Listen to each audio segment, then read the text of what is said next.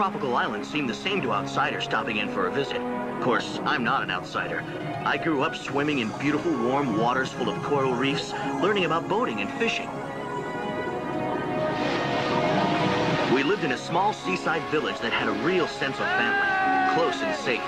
People knew each other for generations, and everybody took care of everybody else. Made sure everybody was doing all right. That's the way it should be. It's probably why I became an eagle rider.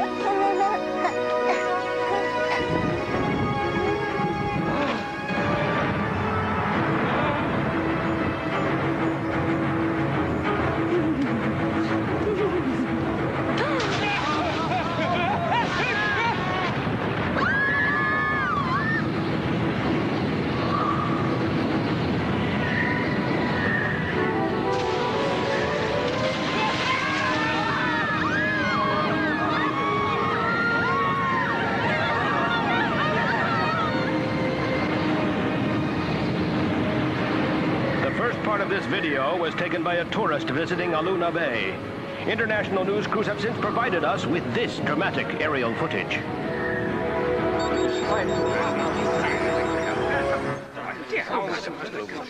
A blizzard in the middle of the South Pacific, gentlemen. I'm sure everyone will agree with me that such a meteorological phenomenon is almost unheard of in human history.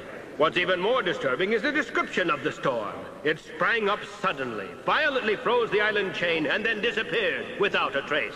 Go ahead, Dr. Kane. There's more here than meets the eye. Geographical studies show that weather cycles bring on an ice age every 70,000 years or so. It builds up slowly over time. That's precisely my point. Any natural change would happen gradually. It would follow an established and predictable pattern. This storm was created artificially. I have some supporting evidence to back up my claim, gentlemen. Just before the storm struck, our weather satellite recorded a magnetic intrusion of the Van Allen radiation belt, which surrounds the Earth. Incredible!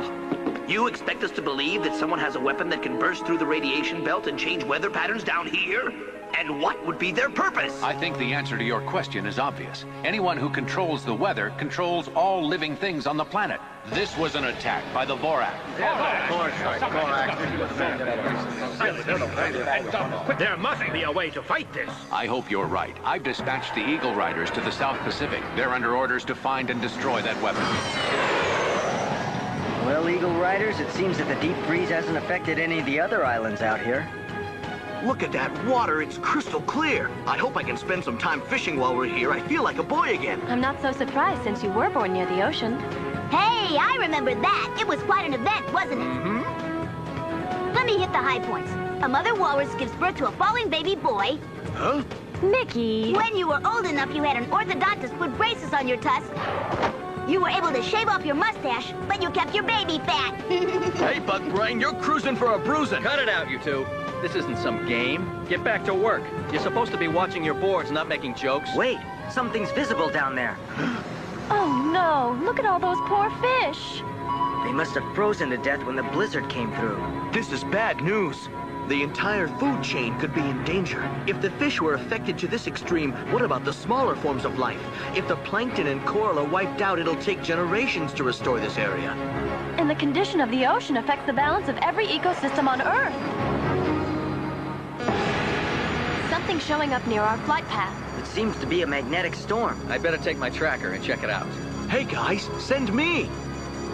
Please, it's important to me. This storm might be the key to what's happening around here. All right, Ollie, but keep in touch with me by comlink. I'll maintain an open line the whole time I'm out there. Hunter, this is Ollie. I'm launching the LCAP.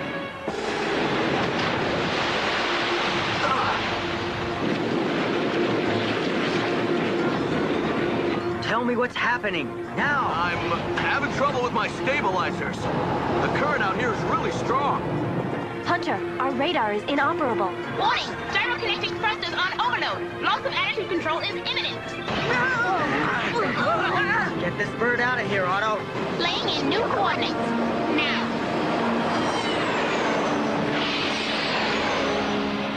Report to the Global Security Council, number G5X10, submitted by Ali Kiawani. Unfortunately, my story begins with me regaining consciousness after losing control of the Outcat over the South Seas. It's night. Where am I?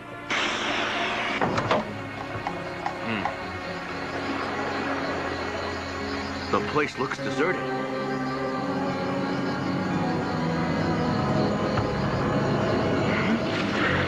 Well, this is just great. Half a dozen sharks between me and the shore. Oh, boy. They're heading right for me.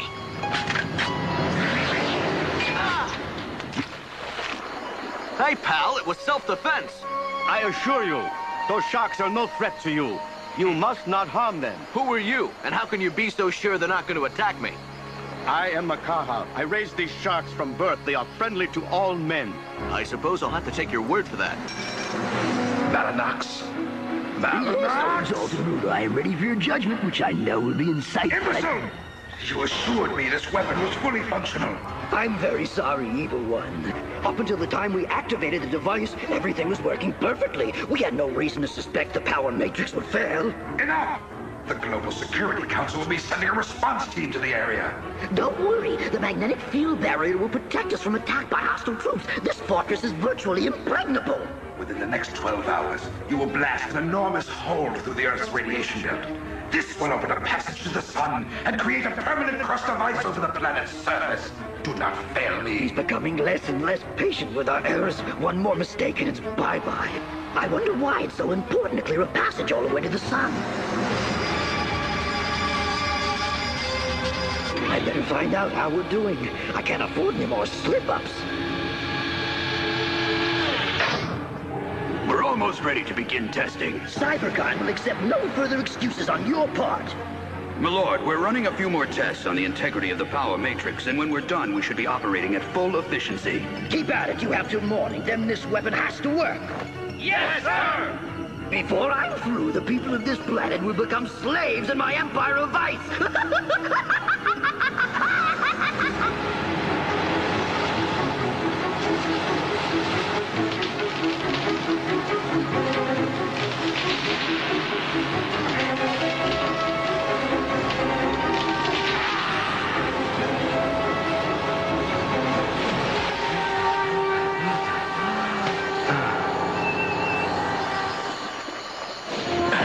Thanks for your help. I don't know what the trouble is. You're lucky I have strengthened my legs. This machine is no good, not built well. Why keep it? We go way back. She's tougher than she appears. She's pulled me through some scrapes. I owe her my life. I think machines are evil. And humans, too, although you seem to have an honest face. Thanks. You're the first person who's noticed, other than me, of course. I work with the Eagle Riders, a group of folks who travel the world fighting nasty aliens and protecting the planet. That's your job? Well, it's a tough job, but somebody's got to do it. We had better eat soon. Such responsibilities must give you a very big appetite. I doubt I'll be able to eat much. Thanks for the appetizer. From what I've been observing, I suspect you were a fisherman at one time. My father used to take me fishing, but we never caught anything this good. Yes, up until 6 months ago, my people lived off the fish of this reef. Then the people and the fish disappeared. Well, tell me what happened. They came to me and said a devil had taken over our reef. I refused to believe them, but before long, the fish began to die off. Where did everybody go? Most of them moved to the island that froze when the big storm came through. The devil chased them from that island, and I've had no word of them since. I'm willing to bet that devil has a name, and it's Malanox.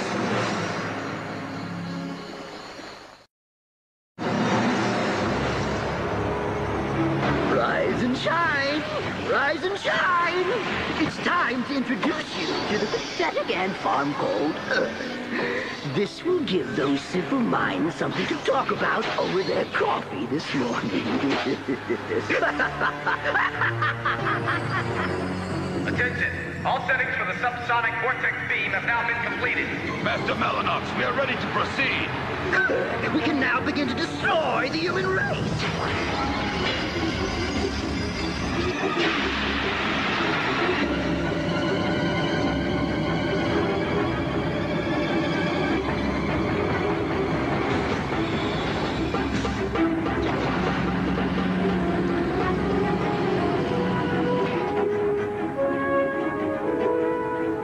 Mickey, were you able to find out what happened to Ollie's tracker? I haven't been able to race him at all, and I'm afraid his transponder's been damaged.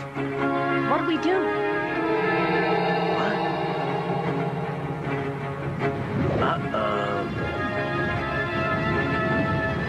It's snowing. Someone must be using that weapon again. Let's go. We'll have to search for Ollie after we get back. We have a Class 1 emergency.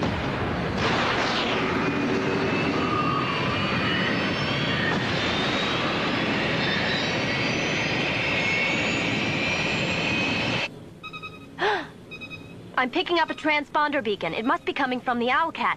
Great. Hang on, Makaha. We'll be okay as long as the wood holds out. I'm gonna get you to a hospital just as soon as I'm able to make the repairs on my tracker. Ollie! Huh? We followed your signal. Come on. We have to move out as fast as possible. But first, we have to get my friend to a doctor. He's the one who rescued me. He was ill before any of this started happening, and the snowstorm really hit him hard.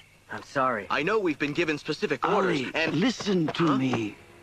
You and your friends have an important job to do, and I don't want to leave my island.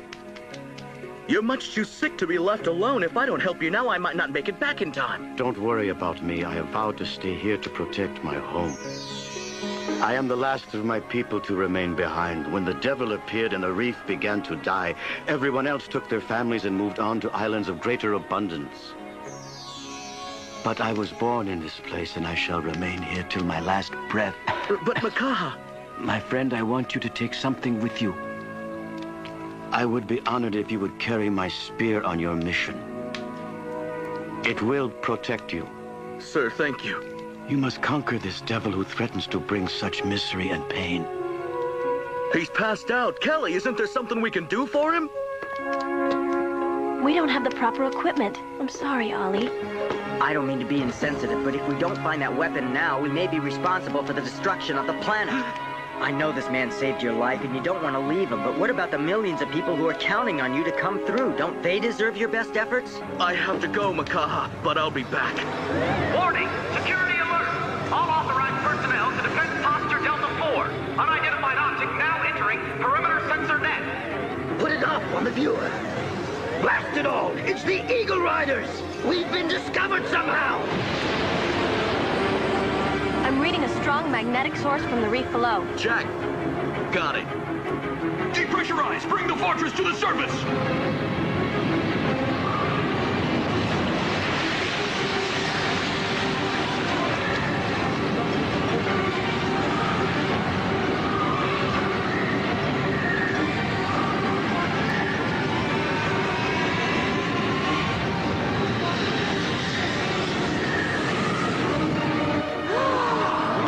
Of that structure.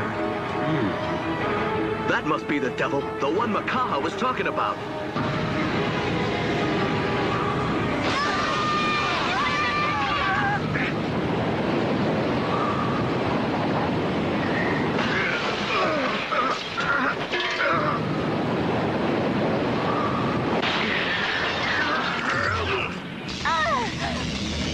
We will be right back.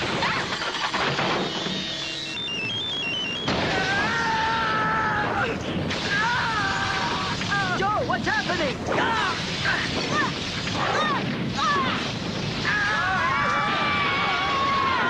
That Borak weapon was like a giant magnet. None of the Ultra Eagle systems were responding, and we weren't doing so well ourselves.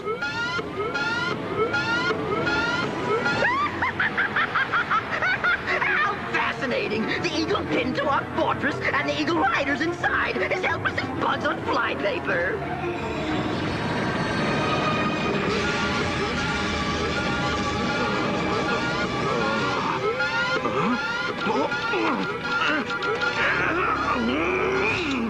Nothing works in this electromagnetic field. We're defenseless if the Borak attack. There must be something we can use. Makaha's spear. I gotta try it. It's our only chance.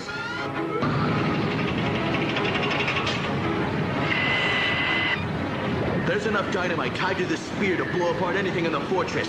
That contraption up there seems to be the one generating the magnetic field. Time to turn off the power.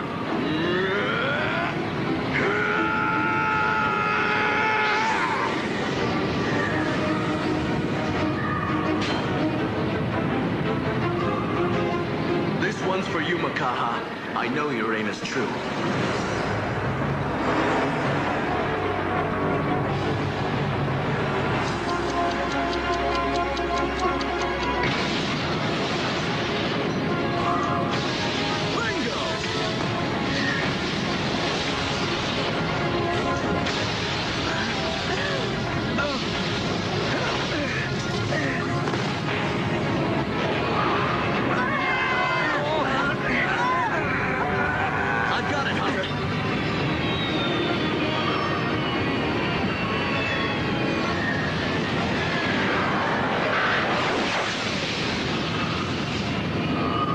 Tell me, how were you able to destroy that fortress? There was really nothing to it. I just threw a little wrench into their works. Red alert! Level B is ordered to evacuate immediately. Repeat, evacuate. The magnetic generator in the vortex core has been damaged and energy levels are now approaching critical. Impossible! It was working Levels fine! D1 and D2 are in danger of structural failure. All personnel must evacuate. Fail-safe systems have begun operating on emergency override.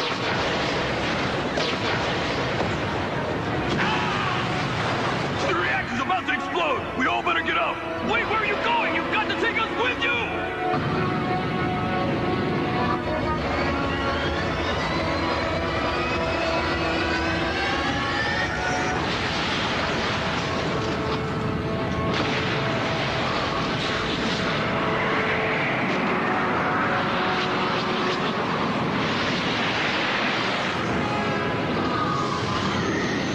You haven't heard the last of me. Before I'm through, the people of Earth will be begging for mercy, and you Eagle Riders will pay for your insolence, I swear! You may have won this battle, but believe me, you'll never win the war!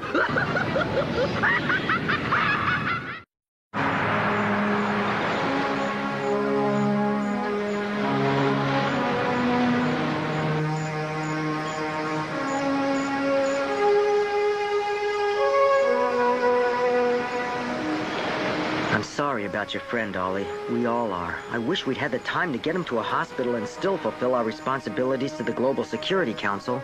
But Makaha saw the dilemma and made it clear he wouldn't leave the island. We should have taken him with us no matter what he wanted. He would have been alive today. You can't be sure of that, and besides, whenever you're involved in a war, there's going to be a certain number of casualties. It's unavoidable, and you have to accept it. It's not pleasant, but it's reality. It comes along as part of the pledge we took to protect the Earth. There are times when I wish I'd never joined up. We save the world but lose a friend. What good is our power?